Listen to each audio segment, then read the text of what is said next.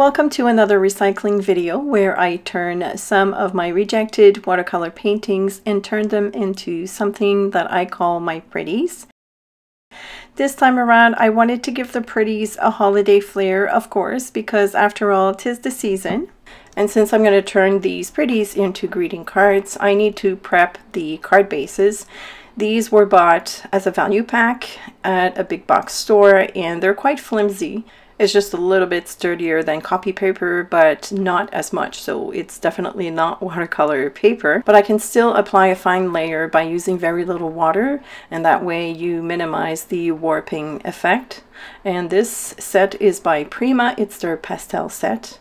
And of course, I'm going to finish everything off with a little bit of splashes of gold. And sometimes using a heat tool reduces a little bit of the buckling effect, but the best method is always to weigh down your paper with something heavy, like a thick book. And you can let those sit for a while you enjoy a tea break, or you can work on a different card front, which I will show you now. So this is another rejected painting that I flipped over. The back side of watercolor paper is never optimum for a beautiful painting, but you can still use them. So after I've applied the paint, I just trimmed them down to a little bit smaller than a regular card base, which is 4 1/4 by 5.5 inches. And so these papers will be trimmed to 4 inches by 5 1/4.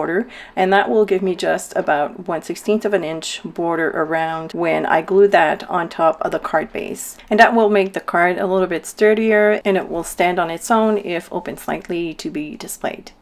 And that leads into the pretties portion of this video, which is working on the actual rejected artwork.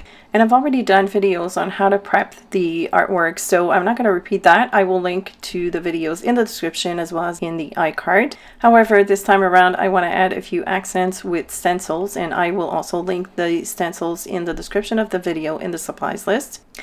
The tool I'm using is a magic eraser by Mr. Clay, which is a very abrasive sponge. I wet it and remove most of the water. You just want the eraser damp.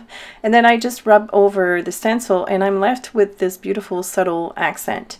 I also have used baby wipes in the past, but I find that I get the deepest impression with magic eraser, and you can get a full eraser and cut it into small pieces because you will have to rotate the eraser once in a while, because once it gets dirty it just propagates the color into the other areas where you're trying to remove the color. To provide a bit of contrast, I splashed a few white dots with white ink. I sometimes use black ink, and of course you can always splash more gold, but the contrast is really nice. To make my pretties, because I've decided to do Christmas ornaments for this video, I'm going to be using circle punches because I have quite a few in my arsenal. But if you don't have punches, you can use scissors, you can eyeball the circle shapes like I've done previously with my pretties, or you can use anything that is round to use as a template, trace around the shape, and then use your scissors to cut them. However, I'm going to be using my punches because I find it is so satisfying punching into that beautiful colored paper, and by using the punch upside down I can actually see the design that I'm punching through, which is really fun. One of the best templates for circles I found is a roll of washi tape. It is great because you can trace 2 different sizes of circles with just one tool, and then you just use your scissors to cut around the shapes. And I actually enjoy cutting, and I do prefer the look of a handmade cut. I think it looks more authentic, more DIY, and it brings me back memories to my first pretties. Once you have all your shapes cut, you just play around with the position of them.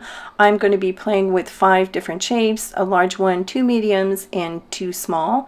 And then before I glue them down, I'm using a gold paint pen to go around the edges. It just makes it a little bit more finished, and it just adds a beautiful sparkly accent around the ornaments. Once the contour is dry, I will reposition all these ornaments and use a lead pencil to trace the strings, and this will get erased, so I'm not too worried about having it straight. It's just for positioning. Then using a ruler and a marker, I draw over the pencil marks, and I just make the lines a little bit longer so I don't see the ends of the string once I reposition the ornaments. And then I just draw little bows on 4 of them. The big one will get a special treatment. Then I can erase the pencil lines with a kneaded eraser. I find this works best. It doesn't scuff up at the paper. And here is where I need to apologize. I'm so sorry. I did not film with my overhead setup. Luckily, I was recording some B-rolls with the iPhone next to me, so this is what you're seeing.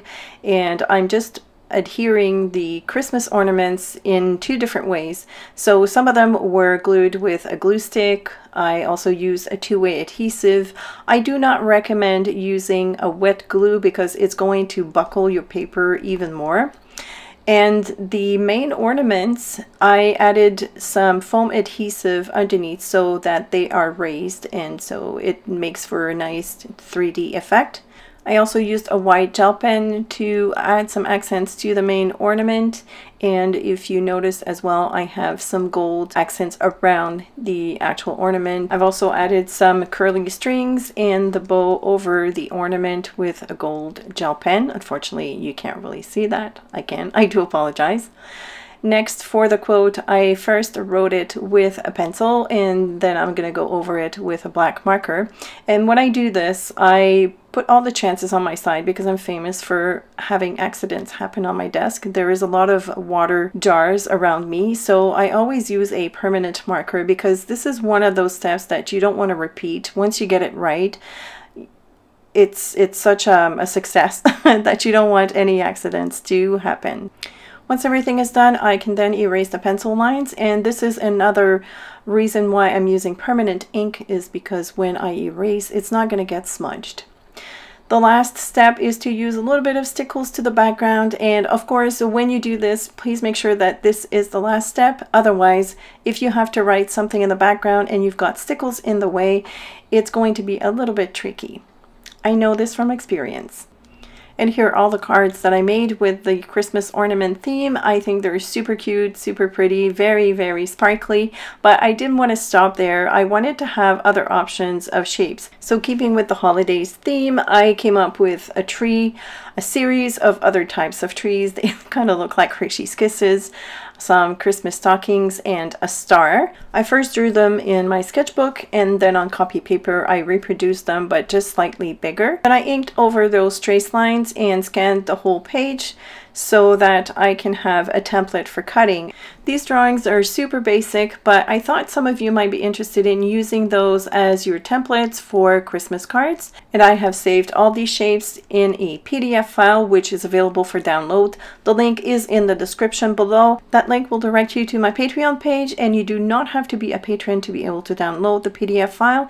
It is a public post. You just have to click on the attachment to download the template. The reason is that at the moment I no longer have a blog and I'm in the middle of implementing a website, so Patreon is right now the only platform where I can actually share files with all of you. The next part might not interest everyone, but I thought I should leave that in case some of you are wanting to know how I actually converted the sketches into a PDF file. And for this I used the Procreate app on my iPad. I took a photo of my sketches on my phone and then I airdropped it to my iPad, and then I can go over the sketch with the Apple Pencil. The reason why I did that is because I wanted to separate some of the parts on the stockings. If you notice, there's something at the heel and something at the toe and the top. I wanted these to be separate parts, and so with Procreate I can actually draw them on a different layer. Then I airdrop them back to my Mac with the other layers hidden so that they import as a single file. And then with Photoshop I just put all of these files together and save them as a document for you to download. And again, the link will be in the description below. And of course I had to use my own document, so I made several cards with these shapes. I do suggest that if you are going to use this template sheet, you can trace it onto cardstock. It'll make it much easier to trace around the shapes once they are cut. Of course, I did not follow my own advice and I struggled to go around the shape of this tree, but I'm determined and I made it work. And now I have a pretty stack of holiday cards that I can send to my family and friends. Of course, I have several more to do, but I'm gonna have so much fun doing that, and plus I think it's a great way to recycle. And of course, this technique could be applied to maybe remnants of patterned paper, something you've done in a journal that you're not entirely happy with, or even old textbook paper. Anything that is paper will do the trick. So I hope that you've enjoyed this video. I hope it has inspired you to create your own pretties. I thank you so much for watching. I want to say a big shout out to my awesome patrons who are supporting my art over at Patreon. Without them, I wouldn't be able to do free content here on YouTube for you all. If you have any questions or comments, please feel free to leave them below. Also, don't forget to check out the link to the PDF file that you can download. Thanks so much for watching, and I will see you soon.